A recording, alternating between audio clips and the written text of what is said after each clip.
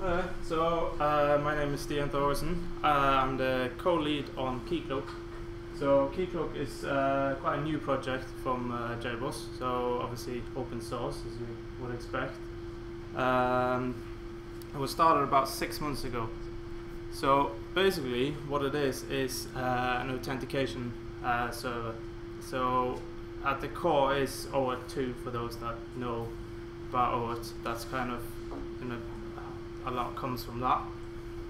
So basically the reasoning behind this project is because the traditional way of doing authentication, where you have like a standard Java EE way where you have a valve that looks at the username and password and talks to a single database, and it's all, you've got HTTP basic or something, works fine when you have a single server and a traditional server-side application, a web application. But once you start getting cloud into the mix and clusters, and you get mobile phones and you get client-side, so HTML5 applications, that kind of becomes more hard than that traditional approach, where OAuth helps you to do all that, and also it lets you to let third-party applications basically access your applications. So I'm not going to go much into detail about OAuth2 or about why you need Keycloak, because this is basically just an introduction to Keycloak and what we have now, and I'll kind of let you judge your own opinion whether or not this is something you need and this is something that will help you. So I'll literally just dive straight into the features that we have at the moment. So what we do is that you don't literally have to do anything with regards to authentication. It all comes from Keycloak as a service, and we provide SDKs for JavaScript and for Java EE applications, and we want to provide SDKs for other languages as well. So for Ruby or for Vertex or Node.js or whatever it is that you use, it should be really easy to use, and it should be a matter of, so it's not a framework. We don't want people to have to build their own stuff. It's service. You configure it, right? It's easy to use and it's straight out of the box. So that applies to even things like the login forms. So we don't want you to have to create your own login form, because you start out with a login form. It's a username and password on it. It's, a submit button. And then you realize, oh, hang on a minute. We need to have social logins. We need to allow users to register. We need to, people need to manage their accounts and so on, and it kind of adds up. And before you know it, you've created a lot of stuff in something that you thought would be a simple thing. So that's why we kind of do the login forms for you. And as part of that, obviously you want your login forms to fit in with your applications. So we try to make it as easy as possible for you to kind of style them, to make them well integrate with your applications. And you can do that through just pure style sheets, so CSS, which means that you don't even have to have a developer involved. You can get your web guy to do it for you, which I'll show an example here. So basically, so this is the standard Keycloak login form, right, with a big Keycloak logo and stuff, and you don't want that when people log into your application. So you get your web guy to basically team it for you, right, and this is done by our web guy, and he doesn't know a line of code, and he made it look completely different. That's not to say that you can't dive in. You can write your own templates and you can rip it all out, because we want also to, once you start getting to, you use Keycloak and you realize that this piece doesn't really work for me, you can rip that out and replace it with your own piece, right? So you could build this from scratch if you wanted to.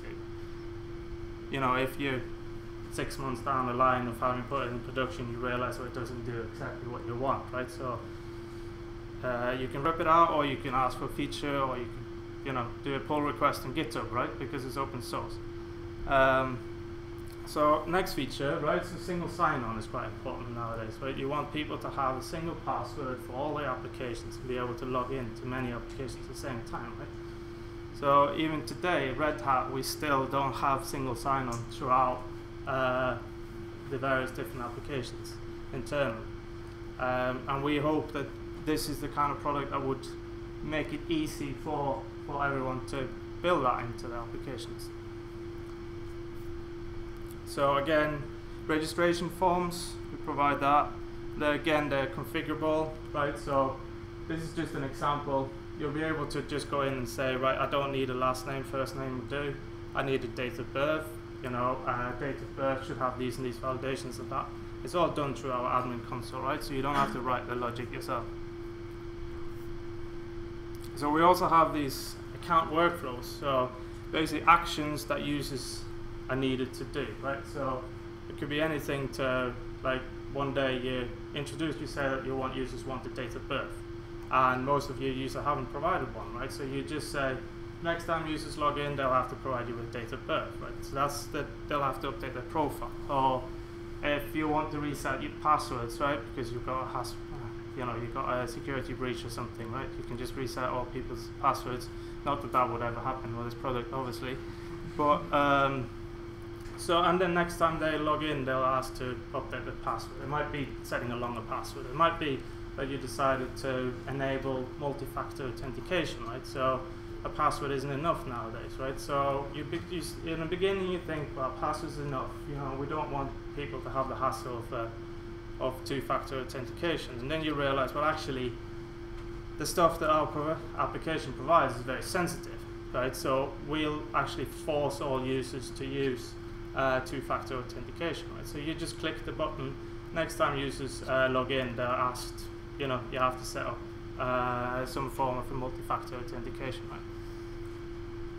So here's an example of a user logging in where the admin has reset the password, and he's basically being told that your account is disabled. You'll have to update your password, and then you'll get to be logged in. So as a service, we want everything to be managed through REST, right? So REST endpoints for everything, and an extensive HTML5 console to be able to do whatever you want just by the click of a button, basically. And obviously the REST endpoint lets you do it through whatever programming language you want, and you can automate it, right? So as an example of our admin console, I'll show more of that later throughout the demo, but you can see already this is early version, and we already have loads of options and loads of things that you can do through the admin console. Right, so as I said, often passwords isn't enough anymore, right? So multi-factor authentication is quite important, right? And we want to provide many ways for people to do multi-factor authentication. So that could be verification codes through SMS, or it could be, like Google Authenticator on your phone. Could be an email, right? And you want to be able to provide your users an option of having an additional proof that they are who they say they are. So that's an example of setting up Google Authenticator, right? So on login, you're asked to set up Google Authenticator before you log in. We also allow logins by social media, right? So you don't have to have you don't have to set a username and password. You don't have to register. You just click the button, let's log in with Google, and that's it, right? You're logged in. We pull your details from Google, and there's no password, right? You just log in via Google. And so at the moment, we support GitHub, Google, Facebook, and Twitter. But since all these guys provide OAuth, it's super easy to add them. So we'll add them for you. We'll test them. And you just do that by click of a button. But obviously if we don't provide one, again, Keycloak is modular, so you provide your own integration for whatever network that you want to use. And obviously, do a pull request and give it to us afterwards. Yeah, so that's with social login enabled, right? So you get the options there. So obviously, OAuth provides you with a mechanism for doing role-based authorization, right? So, and you can do grants to third-party clients as well. So I'll show this through the demo, so I'm not going to go much into detail about this at the moment. But basically, you can assign roles to users, and you can assign roles to applications, and you can allow third-party applications to access certain roles on your behalf. And users, when they log in, they get asked whether or not, so do you want to give permissions to the third-party application to access your user profile or whatever it is they're asking for it. So as I said, SDKs at the moment, JBoss being Java focused, it's Java and Java EE that we've got right at the moment. So tight integration with Wildfly, right, and Java EE. So basically what we want is that you have your existing WAR and you want to add authentication to that. You don't even have to crack it open or anything. You just do some configuration through Wildfly and it will do that for you, and it will start linking it up to Keycloak. And obviously we've got JavaScript libraries for HTML5. So mobile, we're working with the AeroGear guys. So if you don't know what AeroGear is kind of like JBoss focused on mobile, right? They do loads of stuff there. So for anyone doing mobile development, have a look at AeroGear. And they will give us a hand and do some SDKs for us. So just kind of like a rough idea of what the core model inside Keycloak is, right? So you have, it's all multi-tenant, right? So you've got multiple realms. Each realm has its own applications, its own clients, and its own users, right? So you can share users between, or you can share one Keycloak instance between multiple organizations or whatever if you want. Obviously, you probably don't want to do that with it being security, but you might have different kind of, you might have a separate realm for testing, you might have one for development, you might have one for production, or you might have distinct categories of applications that you want to have their own set of users and so on. So basically a realm has a whole bunch of config options. It also has its kind of global realm roles. So a realm role is something that's shared across all applications. Now it has a bunch of applications, right? An application is something that's seen as the only difference between an application and what we call a client is that a client is a third-party application that has to ask permissions from the users to access your roles, while an application just gets the permission straight away because an admin has said this is an application that belongs to this Keycloak server. It's not an external application. So if you want to use this with JavaScript libraries, you have to set the permitted web origins. So that's a cross-scripting safety mechanism built into browsers. So you can configure that through there. So it's basically what domains.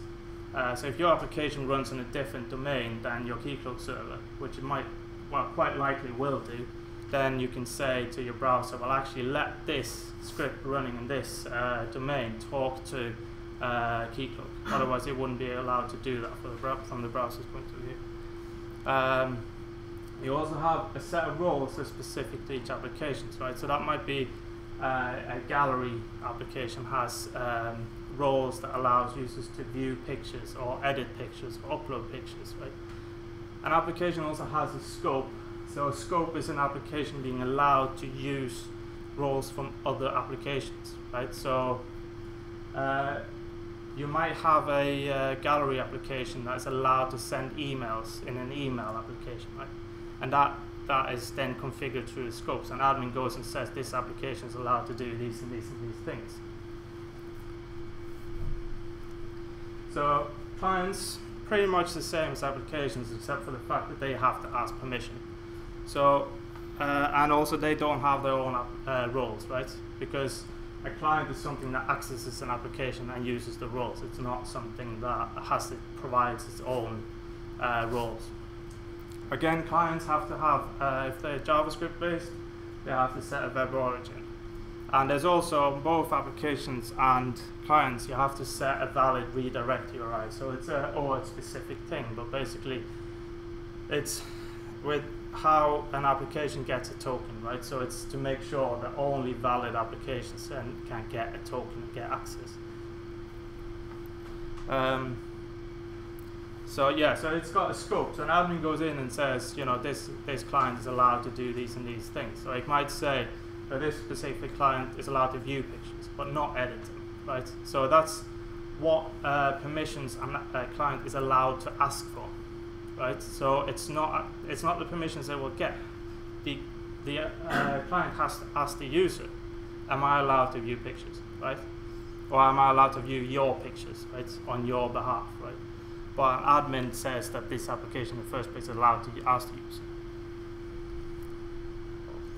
So, right, so there's users, nothing really, users have roles they're allowed to access.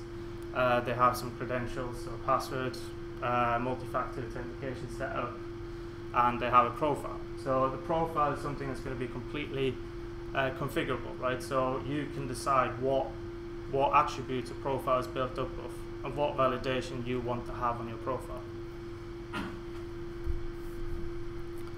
So, as I said, it's OAuth2. This is not a lesson on OAuth2. That will take, half an hour minimum.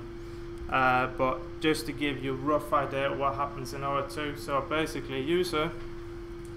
So this is all browser-based. A user opens a protected page in your application. The application then redirects you to Keycloak through the SDK. The login form on Keycloak pops up. The user enters the username and password. The user submits this to Keycloak, right? So your application never sees the user's username and password, which is quite important, right? Then Keycloak sends a authorization code to the application. So this is one specific flow of the OAuth protocol. It's got many.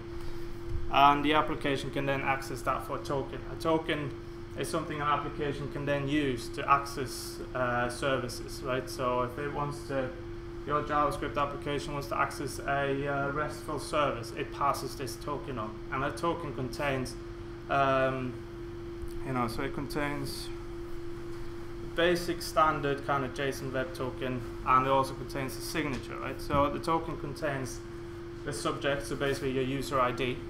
It contains an expiration time, so you know how long this is valid for, right? That might be an hour or a week or whatever, right? It's up to the admin that configures the realm to set these settings of how long should a token last.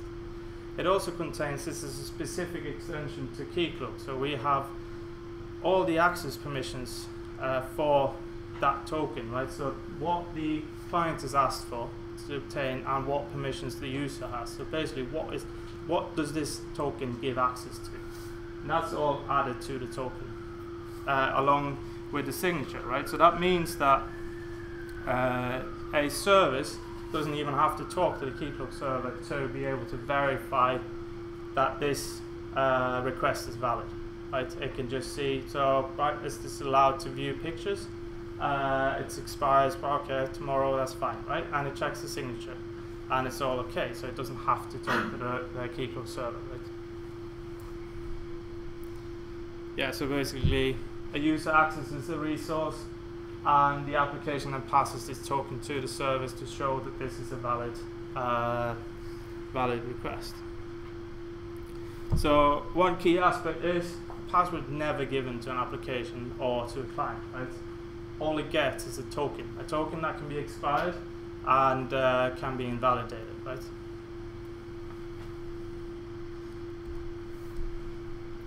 So I reckon I probably touched on this, but so client has to ask permission from users, right? So the flow is slightly different, right? When a client asks, so basically again it logs in to Keycloak, the user submits the credentials, and Keycloak then asks whether or not this application should be given these permissions, right? So in this case, this picture viewer application is asking to view the profile in your account application, and it asks to add pictures and view pictures in your gallery application, right?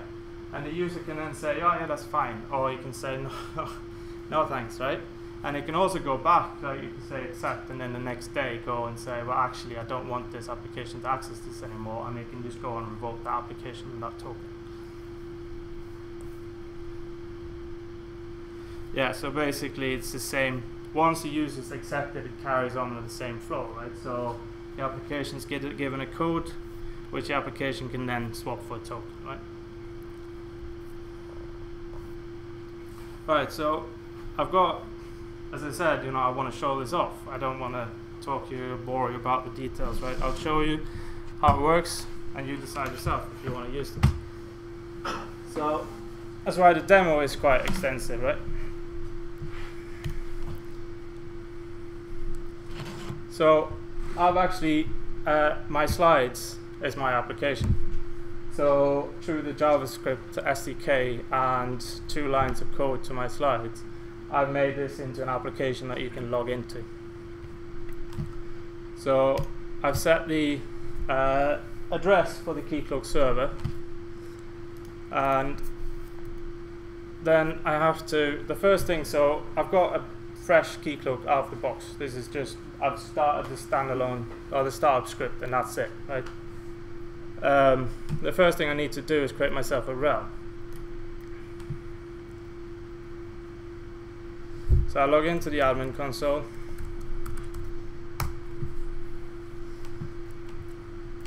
And then I just create myself a realm. I just call it demo realm.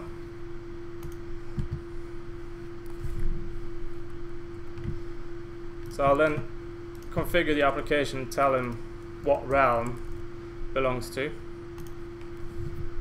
And then I have to create an application inside Keycloak to represent this application. So I call that demo app. So applications can be enabled and disabled and so on.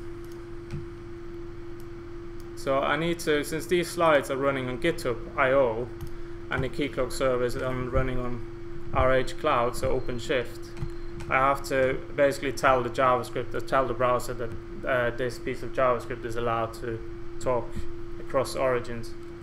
So I basically just tell it that that domain is allowed. So redirect URI is something that I should set, but I'm not going to set it now. It's basically saying that the GitHub, so only an application on this specific URL is allowed to be given a code, right? So once you've enabled HTTPS and so on, it's pretty safe that the user will never get fooled by a middleman or whatever to send a code to an invalid application.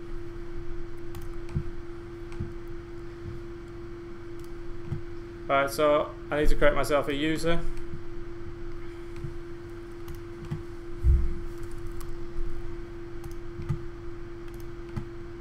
So by default, the user, you can't log into it, so I need to set a temporary password for the user.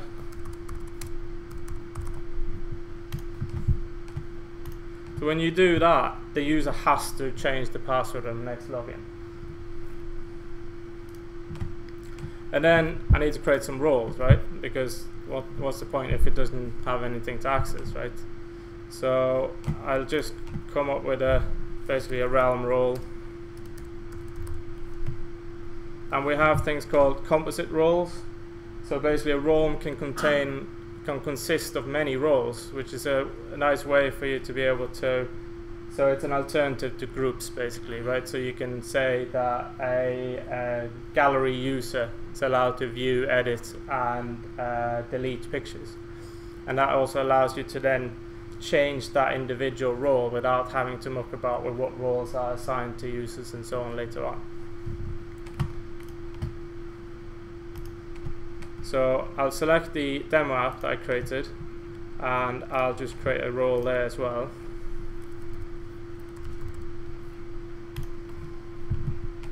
And finally, I can control the scope of the application.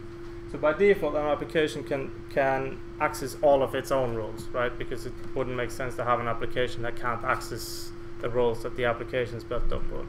But you have to, if it wants to use realm roles or global roles or roles for other applications, you have to give it permission to that, right? So we can give it permissions to use the realm role, and we can say for the account application, it can view the profile. And then we also have to go to the user and say that the user is actually allowed to have these roles as well, right? So I say this user is allowed to use the realm role. Again, so the account permission is actually granted by default. You can change that default, but it doesn't make sense to have a user that's not allowed to manage its own account and view its own profile, right? And then let it use the app role in the demo app, right? So I could probably have chosen better names for these roles, right? So app role, I could have chosen a gallery application. I could have chosen the role, as I said, you know, view pictures, right? Or upload pictures. So basically that's it. That lets me log in.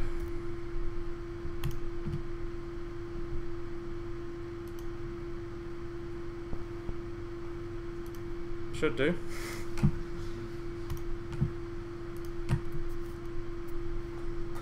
You finished putting the credentials in. Thank you. I didn't set the password for the application either. At the moment, all applications are required to set a password, but it doesn't make sense for a browser-based application because then the password is right there anyway, so it's not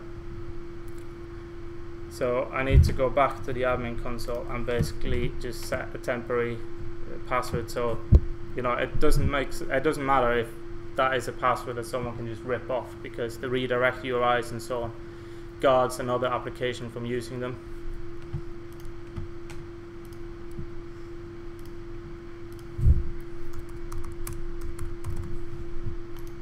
But if you have things like you have a server-side application, you can use the password for a way for the application to authorize itself towards Keycloak. So for a public application, so a mobile phone or a HTML5 application, obviously there's no way of safeguarding a password because all the source is there for people to download, so they'll be able to easily see the password, right? So you can't use that for a way for the application to say to Keycloak, I am who I say I am. That's why you use the redirect URI instead. So it's slightly less secure, but that's the trade-off of having a public client, right? Now then. Thanks for that, whoever helped me out, by the way. Alright, so on my first login, I'm asked to change my password, right?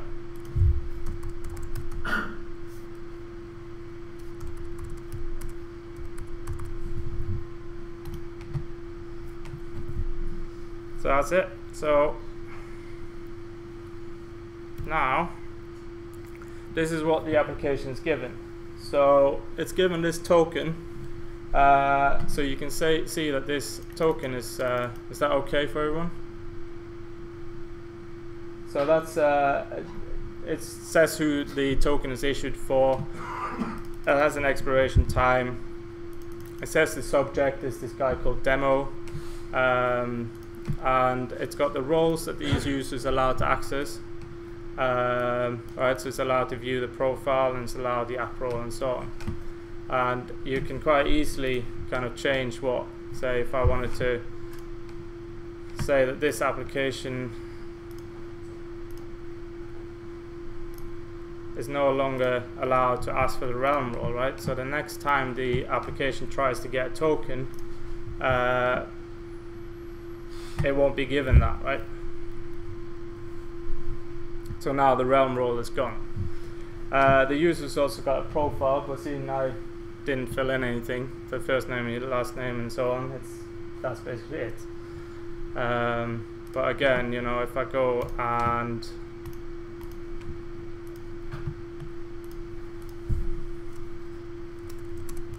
set a first name and last name, go and refresh the profile. Now we've got a username, a first name and last name, right? So basically this is with 3 lines of code to this application. We've got all this stuff, right? So I can enable registration, so you can let users self-register, right? So that's, again, it's just a click of a button, and you go to then there's these things called default roles. So default role is basically something that all users that are newly created are given, right? So I can say that, again, you know, the view profile is automatic, right? You can remove it if you want to, which means that they won't get that. And I can say, you know, it should be allowed to access this app role. So now if I log out, log back in,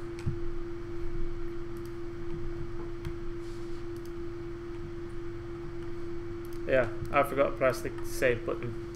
So when you do changes, you need to click the save button basically to confirm that you want to do that. Let's try that again. Yeah, so now we've got the option to register, right?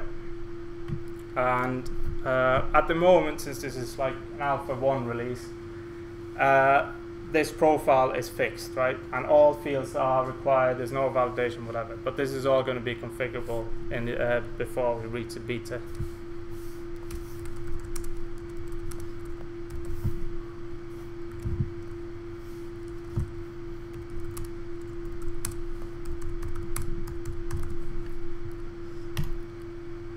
So I register user, it's immediately logged in, and now you can see I've got a different profile, right? And obviously, you know, if you decide down the line that you don't want users to self-register anymore, you can just go in and disable the self-registration and it will disappear from the login forms, right?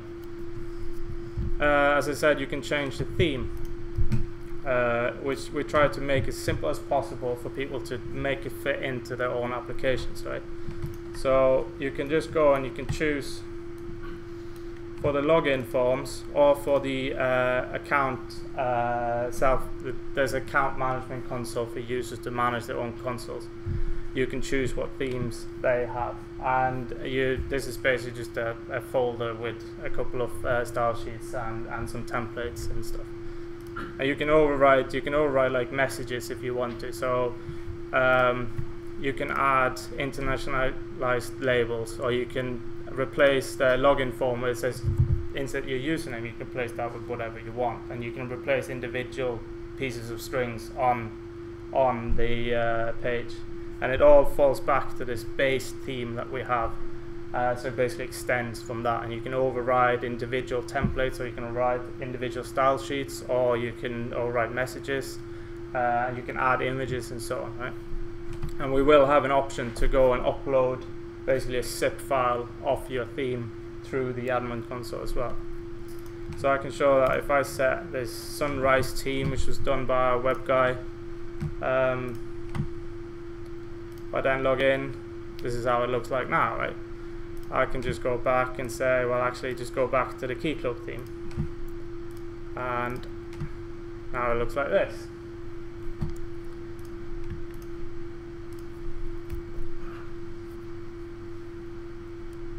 So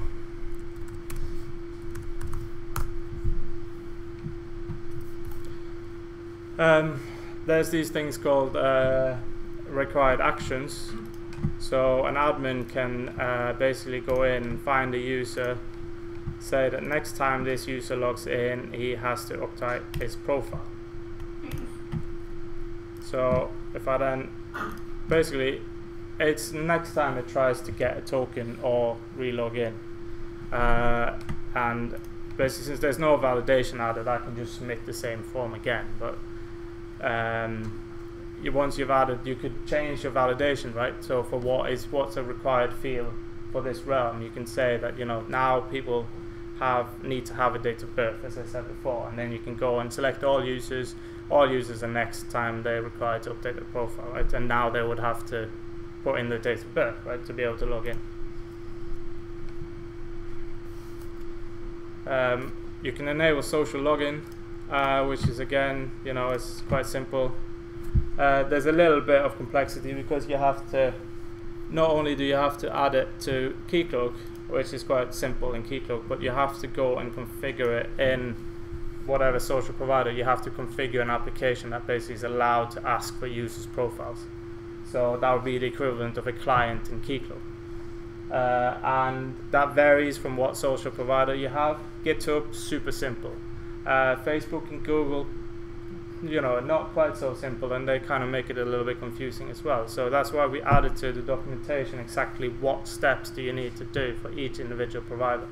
And we will keep that updated, right? So both Facebook and Google recently changed the consoles around a bit. Google changed it massively, Facebook did it a little bit, right? So buttons moved and stuff. So we'll figure that out for you. We'll change it for you and tell you what, you know, when there's a new release of Keycloak, you'll get told what it is. So you don't have to go and hunt down. So if you wanted to So they obviously claim that adding social login is really easy for your website if you want to do that yourself, right? You just use the SDKs and so on. Well, what happens if there's 5 or 10 that you have? Then you have to keep it up to date, whether or not they change their APIs or whether or not they change their console of how you register and so on. So using Keycloak, you'll get all that for you, right? We'll do that for you. We'll make sure that it works, and we'll also make sure that the documentation is up to date. So we'll basically add GitHub, since that's the easiest one to configure. So I'll also say that on the first login, users are required to update their profile, because not all social networks will actually give you all the details you need. So this is up to you to enable or to say if you want to, right? So if you want to make sure that all users, even though they log in through a social provider, they fill in their full profile on your site. It will be pre-filled with whatever we can fetch from that social provider, but there might be missing things, right? So for instance, Twitter doesn't give you an email address.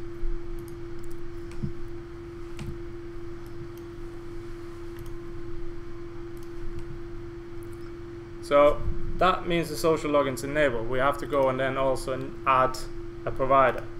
So again, these things are, there's an SPI for writing these yourself if you want to add them. It's just relatively simple to do. If you understand the OAuth2 protocol, you can add, say you wanted to add LinkedIn, you could probably add that in an hour.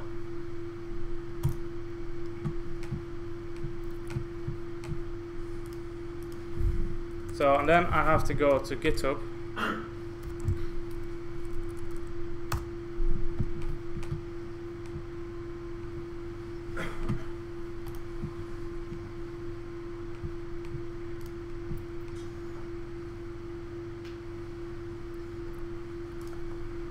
Right, I'll just create one from scratch. That's more fun, isn't it? We'll call it KC demo. Basically, the homepage URL is the URL of your website, right? So let's call that keycloak.org. And then you need a callback URL, which is the same as the redirect URI I was talking about in Keycloak. So we have a single URL for all realms and for all stuff, so it's easy for you to remember. It's displayed right there in the admin console, and it's also in the documentation. It shows you how you'd find that yourself, right? So that's just a simple copy and paste.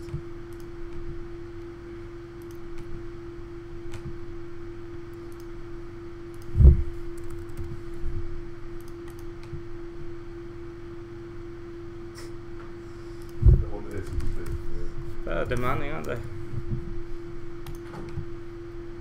There we go. So all I need is this client ID and the client secret, and I'll just copy and paste them into the admin console.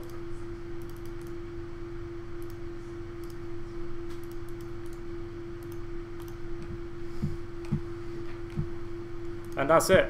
Now users should be able to log in with GitHub, right? So try to log out, log back in.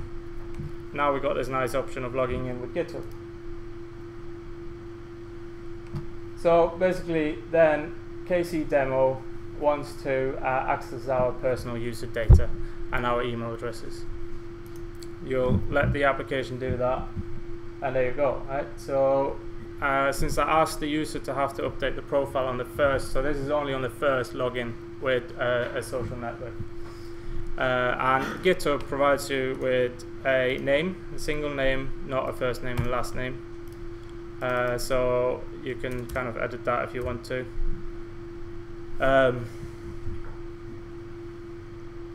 Yeah, so in the future we'll also let users have basically to use the same account and be able to log into the same account with a username and password if they want to, or they can log into the same account with GitHub, or they can log into it with Google or whatever, and they can add and remove what social providers they want to use. And that's all through the account management console that we have. It's not something we have now, but we'll have it pretty soon. And that will also, there will be an option once you get to this point, there'll be an option, well hang on a minute, do you already have an account? Do you want to link this with another account, or do you want to create a new account, right?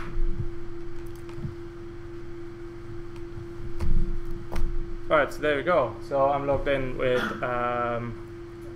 GitHub. there isn't anything in this profile. There isn't anything that shows what the user's logged in with, because we want to try to keep the profile in a normalized way, so your application can access it in the same way, right? So if you were adding your own application, you had your own database where you had your different names for usernames and passwords and so on. No, usernames, first names, and so on. And then you added Google and you added Twitter and so on. Then you have different attribute names for the same things, right? So now you have to code that into your application, but we put that all into a normalized form for you. Right, so we have multi-factor authentication, right? So I've now decided that this demo slides contains super sensitive information and so on, and we don't want to have any breaches of lost passwords and things like that. So we'll now say that all users have to use one-time passwords. So again, that's the only option we have at the moment is one-time passwords, but we'll have SMS and email and those and various different options there in the future. And again, that's done in a modular way, so if you want to add your own, that's fine, right? So if I remember what user I actually told, no, all users should be able to do that now. So if I log in now, I'm asked to set up Google Authenticator. So that's the only one that we provide at the moment, but there will be choices on this form for users to say, so this realm has asked you to provide a multi-factor authentication. What do you want to use? Right, it's up to you. You can use the admin behind this realm decided that you can use these and these and these mechanisms, right? And it's up to you to then choose which one is most convenient for you. So all I need to do is I've got basically Google Authenticator on my phone, and so I just go to that and I say set up a new account, and it's all, the instructions are there. So scan this barcode, and then I put in this one-time password, right?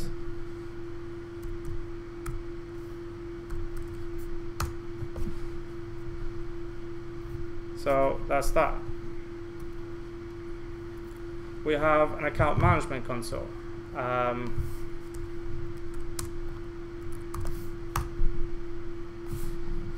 So now again I have to do the one-time password.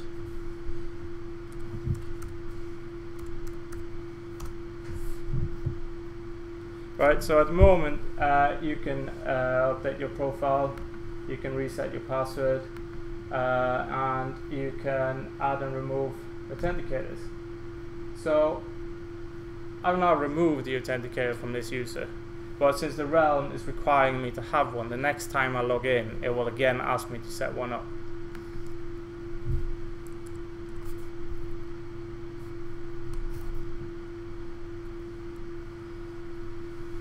So I'll just go and remove that because it's quite annoying to have to provide the one-time password all the time. So we'll also add an option basically where users can choose to remember a particular machine. So if you log into, for instance, Google and you use one-time passwords for Google, they will have an option saying, remember this machine, give it a name, and then now you won't have to provide a one-time password for the next 30 days. And we'll have that option as well. And then you can go into the account management console and you can see what machines you've allowed to bypass the one-time password, or basically who's allowed to remember that. And you can just remove that and say next time you'll have to use the one-time password when you access that machine. Right? Can you inherit that through social login? Yeah, so if you add the requirement for one-time password here, you have to provide one to Keycloak. Right, so even if you have a one-time password in Google, Keycloak will still ask you for one. But can I use the Google Authenticator instead of having to set up a separate authenticator? That would be pretty cool. So I don't actually know. I don't know if Google would provide you with the details to let you know that this user's used to. That I don't know, but that's certainly something I will look at, because that a bit less smooth if people have to provide in two one-time passwords. But I'd imagine, in a way, I kind of imagine that if you go to the extent of enabling the requirement of a one-time password to your realm, it's something sensitive, and you're probably not going to be using social login anyways, right? So that's kind of my gut feeling, but I don't know. But if the thing is that if people want to do it, then it's a valid use case. Then, you know, if Google would tell us that the users used multi-factor authentication, that's fine, right? So we can piggyback on that. So just to show what happens if this application is now a third-party application instead.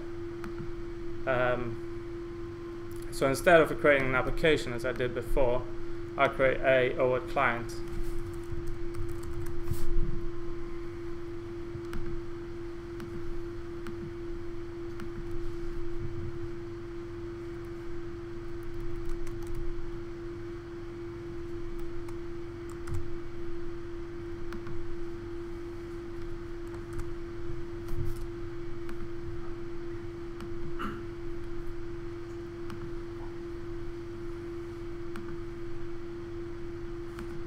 Right, so I just, I need to set the password as well.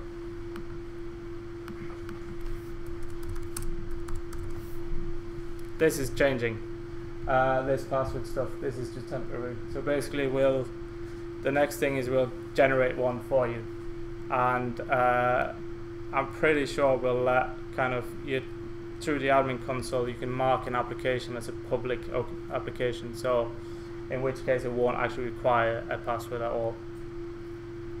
And then I basically, since I set the same password, I'll just need to change the client ID.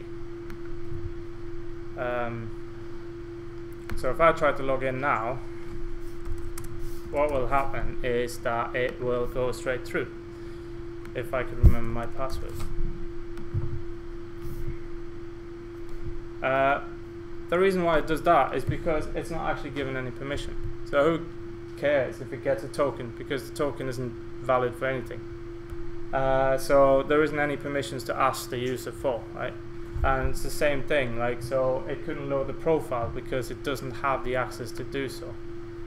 So I can go in and go into the scope for that client, and I can say that it's allowed to ask for the realm role. It's allowed to ask to view the profile.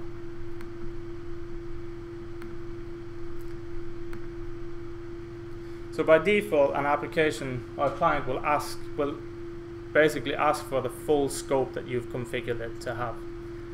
You can also send a query parameter from the application to limit the amount of scopes that you want, which is kind of like a good practice if you're writing an application, that you start out with asking users for as minimal amount of things as possible, right? You don't go the Facebook way and ask for absolutely everything on your phone, right? Because people are going to stop using your application if you're asking to access everything they own. But if an application asks you to, you know, do something that makes sense for the application, then, you know. So if you're writing a picture application, ask to view pictures. Don't ask to send emails, right? Because that's the most likely way you'll get people to give that application permission and actually use your application. So yeah, so if I log back in, did I give it the permissions? Yeah. Well, yeah. So basically it says, right, so demo client requests access to view profile in the account. It didn't actually ask for the realm role because that user doesn't have the realm role. So it will only ask for the permissions that the client is allowed to ask for, and the roles that the user is actually given as well. So if the user accepts that, that's fine. You go back and you see now it managed to load the profile, and it now has access to the view profile in the account application. Yeah, that's it for the demo.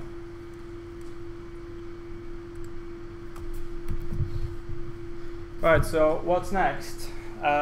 Before we start doing testing and security validation and so on, we're going to be adding more features. We're going to improve on the code base and update documentation and so on and so on. And some key features that we're missing is audit and basically federation and brokering of logins. So that includes like being able to authenticate a user against an LDAP server, or even authenticating a user towards another Keycloak realm. So a user could have a username and password in one realm and basically log in via that, but all the roles and so on is managed by the other realm. So that's a way to have a single user have basically one password on many places. So at the moment we only support a small part of the OAuth2 specification, and the OpenID Connect is an extension that gives a lot more features to your application in a standard way, and we want to support that, and we want to support SAML for enterprise application and for integrating legacy into your single sign-ons and so on, and also for those that want to use a more complicated protocol if they choose to, and loads more stuff basically. So the website is keycloak.org if anyone wants to download it. The first alpha has been released. We'll probably be doing releases at least once a month until we hit a beta, so adding new features and so on. We hang out on Keycloak on Freenode, and there's also a Keycloak users mailing list. That's on the JBoss mailing list page, so basically if you just search for that, or you can find a link on our website. Right, that's it. Any questions?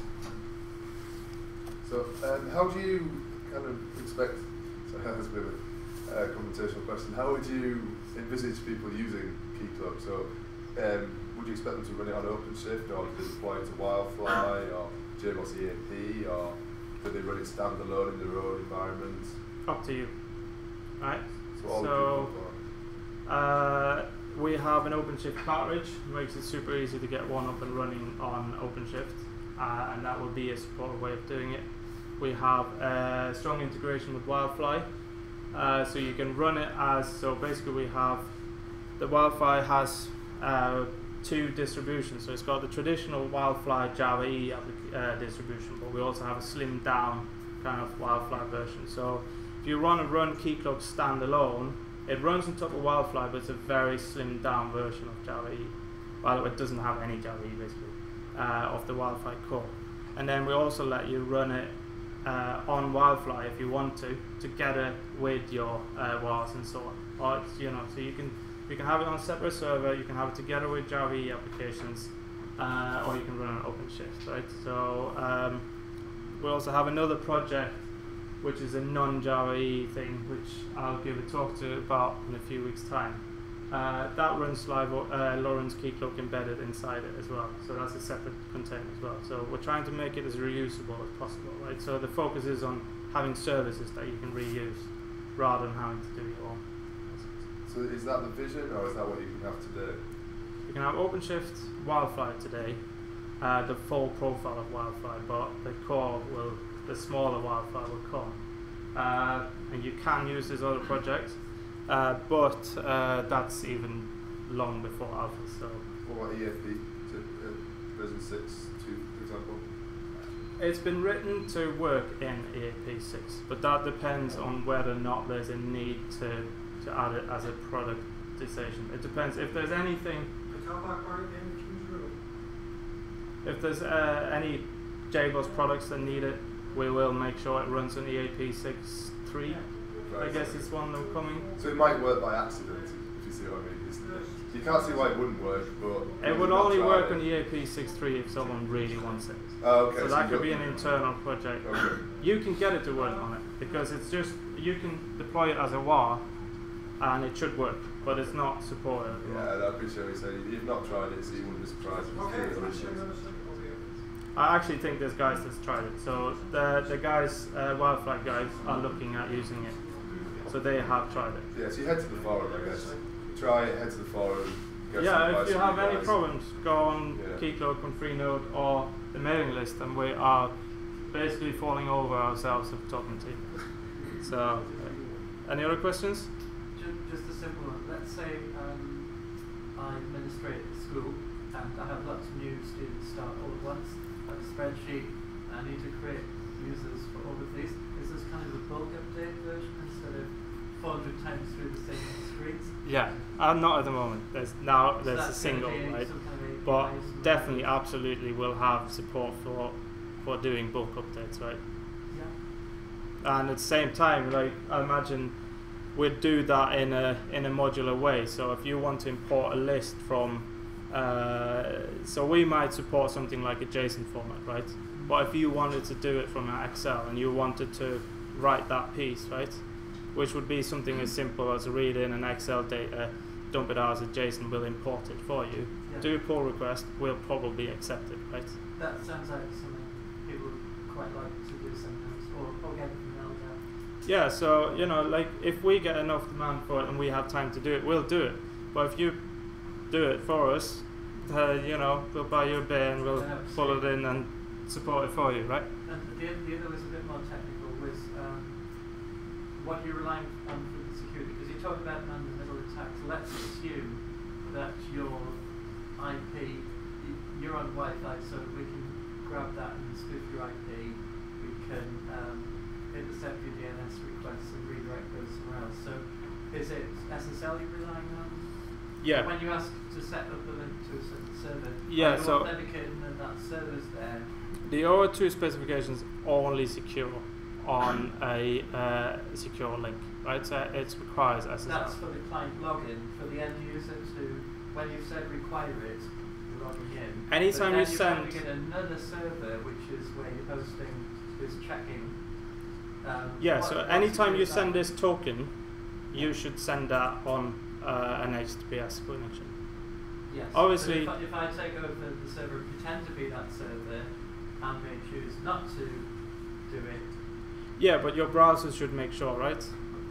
Before it sends it. If I change the URI to HTTP to the rest, then maybe we can all need for SSL certification to be an automatic one. Well, that is down to, so for one thing, when you log into a website, right? So the website has a URL, right? So if you log in so you should log into an HTTP site, right? Yeah. That will then take you to Keycloak.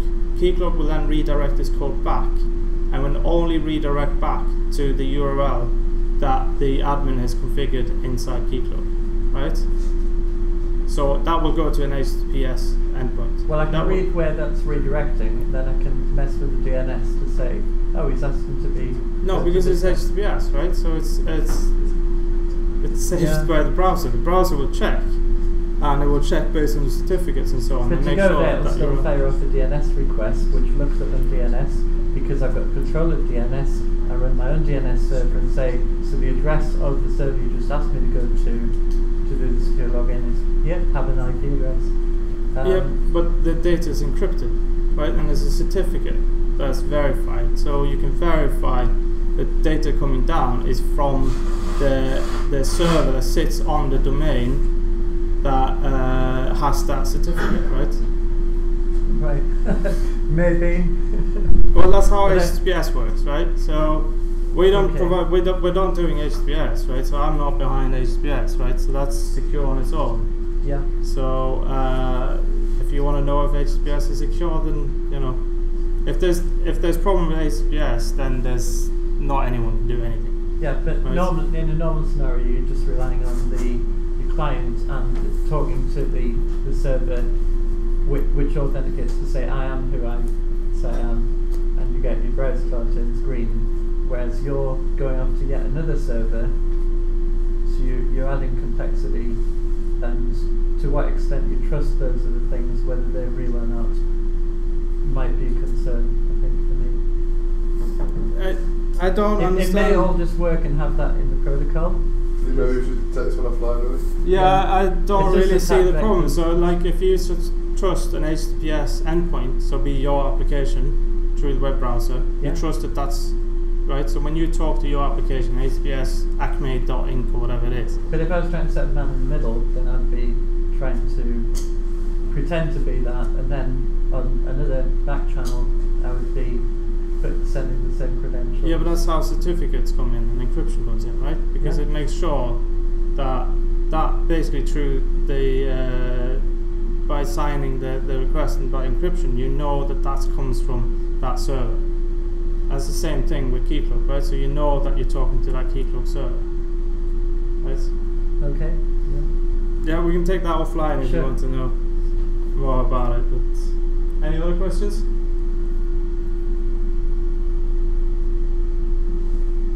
Nope. Okay, in that case, thanks a lot, Steve. Thank you, sir. Thank you.